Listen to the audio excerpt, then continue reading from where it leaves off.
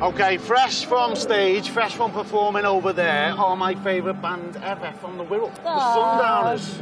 How are we, guys? Good, thanks. Yeah, you buzzing from that performance? Yeah, it's boss. Yeah, enjoy nice it? to play in the sun as well. We've got a good day. It's a good day today. The sun's shining, the atmosphere here is amazing. Outside, yeah. There's some dingy little downstairs club. I know. You spend half your life inside a dark, cold venue. Really? I don't want to know what you get up to in that. Tell me about Sound City though, because look at this. This is incredible, isn't it? Yeah, what it is boss. What they've done, it's really good. Love that with the warehouse stage, but yeah, it's boss.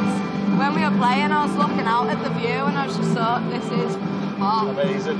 Really was it busy when you were performing? Yeah. More than we expected. Yeah. Tell me about the Sundowners then, because let's go back for anyone that doesn't know. You're doing big things now. Your album is out, released in February.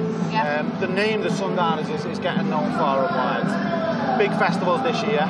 Yeah. Tell us about the beginning, how it all started.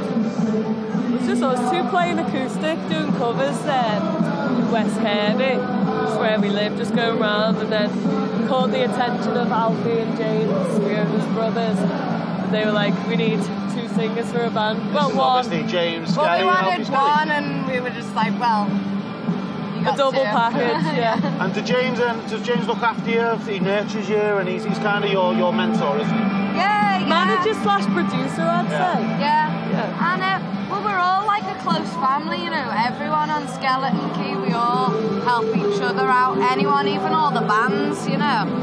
Like Ian helps out with videos and the artwork, and you know, we got She Drew the Gun supporting us and Marvin Powell supporting us on our tour, so we're like a close-knit family and we try and like, you know, all just support each other. So we all play on each other's records as well, so it's like a creative hub, which is great, you know. You're not like pigeonholed to just sticking with the same thing. We can all like experiment and go out and help each other out, which is good. It can be like tough loving off James and Ian though sometimes. Jim, what about tough with working with the girls? Obviously you and Jim, these hard work. The 3 lads, we're sound divas. And what about the rider list today? I've heard that you've had like pink M&Ms. You wanted to be driven in by a pink limousine. Oh, You've had a full-on Bloody rider crate of list. Heineken.